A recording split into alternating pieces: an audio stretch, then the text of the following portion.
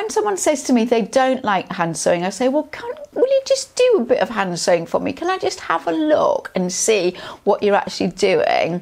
And the first thing that I often see is that they are using a needle that actually is really, really, really thick and really difficult to get to go through the fabric. And what tends to happen, certainly people my age, I know you're not all my age, lots of you will have good eyesight, but it's difficult to thread the needle, and so people tend to go for a thicker needle and a thicker needle. And I would say two things there: get yourself a needle threader so that you're not trying to just do it by eye, but also embroidery needles are very useful when your eyesight isn't quite so good. And an embroidery needle in size 9 or 10 is a slim needle, but it has a long, thin eye, so it's very easy to thread, but the eye and the needle are not really fat, so that they will glide through your fabric. So that can make a big difference. So look at the needles that you are using.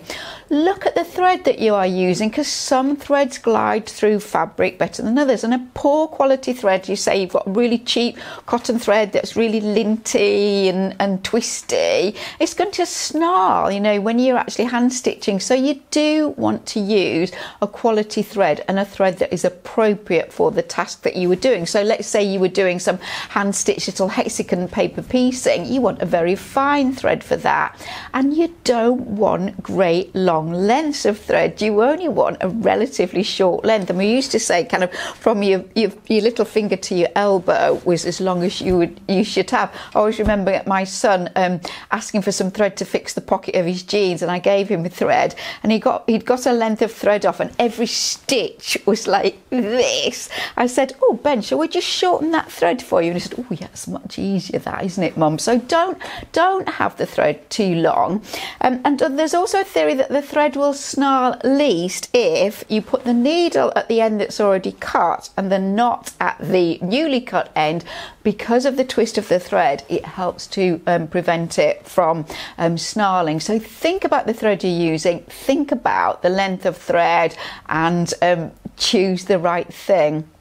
Now, some fabrics are really hard to what they call needle. So some fabrics are just not going to be pleasant to hand sew. So again, let's go back to that hexagon idea.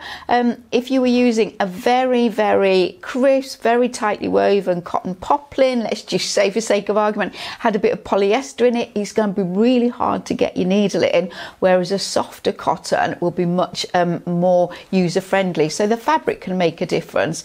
But the last thing I'm going to get you to look at is, how are you actually sat? How are you actually kind of physically approaching this? So often, if I've got a lot of hand sewing to do, I will be on a fairly low chair with no arms, so I've got lots of movement, and I'll put a big pillow on my knee so that I am lifting my work to the right height. Now, some of you are left-handed and will work from left to right, and some of you are right-handed and will work from right to left. But you need to make sure you're doing the right one. Some of you will be ambidextrous, but really when you are sewing, you want to be going in and out in the same motion.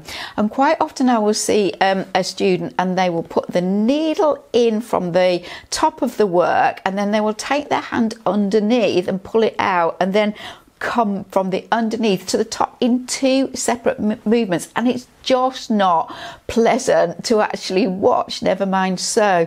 So have a look at the action that you are using and try and make sure that you are being efficient and comfortable in the actual physical motion that you are making to do that stitching.